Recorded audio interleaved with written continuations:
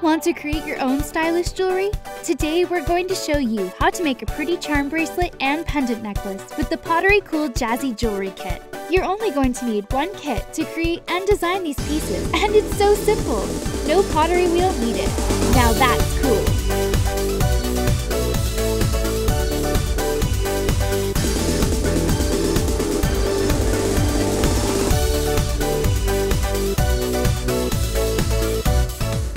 I'm going to show you how to make a pretty charm bracelet and trendy pendant necklace with the Pottery Jazzy Jewelry Kit. The Jazzy Jewelry Kit comes with everything you need to make 10 clay designs. No pottery wheel is needed. How cool is that? First, let's look at what you get in the kit. 1 clay disc, 6 cookie cutters to shape your jewelry, 1 letter stamp, 10 sets of bracelet and necklace toggle clasps, 20 pendant hooks, 5 yards of cord, 3 colors of metallic paint, 1 paintbrush, and the instruction guide.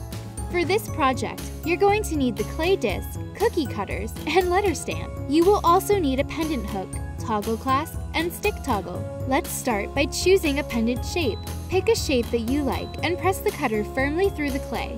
To remove the shape, gently separate the cutter from the clay with your fingers. Don't worry if the edges aren't smooth. You can use some water to smooth the edges like this. Next, let's personalize your pendant using the letter stamp. Some of the letters will look backwards. To help pick out the letter you want, look for the underline to make sure it's the right one. Position your letter and press the stamp into the clay shape. If you make a mistake, don't worry. It's really easy to fix. You can use the back of a spoon to smooth out the surface and try again. To finish off your pendant's design, you can use extra bits of clay or household items to give your pendant that special touch. I'm using a plastic fork to outline the edges of the star. There's one last step before letting the pendant dry. Push a pendant hook through the top of your shape, leaving room for the necklace cord. Let your pendant dry for 8 to 12 hours or overnight, and when it's fully dry, choose a fun paint color. Next, measure and cut 18 inches of cord and thread it through a pendant hook. Double knot one end of the cord to a toggle clasp and the other end to a stick toggle.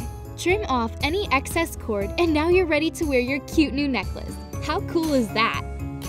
For this bracelet, you're going to need the clay disc, letter stamp, and any small tools you can find to carve into the charms. First, decide how many charms you want. I'm going to create a bracelet with 7 charms. Bracelets with 4 to 7 charms look best. To form your charms, pull off small pieces of the clay and roll them into a ball. Flatten the surface of each charm by pressing down lightly with your thumb. Roll out the shape slightly if needed. Customize them by using the letter stamp or extra bits of clay. Objects like toothpicks also help create fun patterns on the clay. If you want to change any of your designs, it's really easy to fix. Just re-roll the ball of clay to start over. Once you're happy with the charms, push a pendant hook halfway through each. Make sure to leave enough space under the hooks for the bracelet cord. Let your charms dry for 8 to 12 hours or overnight. Once they're dry, paint them with the metallic paints for a stylish finish. Pro tip, paint the embossed part of your charms first before painting the rest. Measure and cut 18 inches of cord. Find the center and tie on the first charm loosely, like I've done. Tie on the rest of the charms and leave a little space between each. To make sure your bracelet is long enough, lay it over your wrist. The length is perfect. Double knot a clasp at one end of the bracelet and stick toggle at the other. Trim any excess cord, and now you're ready to show off your trendy bracelet. How cool is that?